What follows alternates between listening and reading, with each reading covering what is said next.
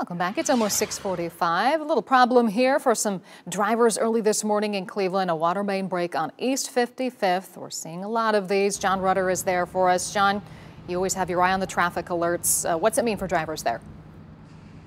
Yeah, hey, good morning, Katie. Certainly some congestion along East 55th Street that drivers can expect this morning. This water break, you can see crews are on scene just south of Interstate 90, and water is still flowing from this break. Now, it's in a tricky spot because it's also right near a railroad bridge that already restricts traffic along East 55th Street with light traffic right now. Again, just a little bit of a delay, no huge impact at the moment, but this area does get pretty congested with people getting on and off the highway, so that could really cause some problems for drivers as the rush begins to pick up later this morning. Again, water still bubbling from the street, and you can kind of see if folks are trying to make a left or a right off of this, it could really cause some issues and some confusion. They haven't shut the water off just yet. We will try to check in with Cleveland Water Crews to get an update on when this might be fixed. Again, this happening East 55th Street, just south of Interstate 90. Katie, Mike.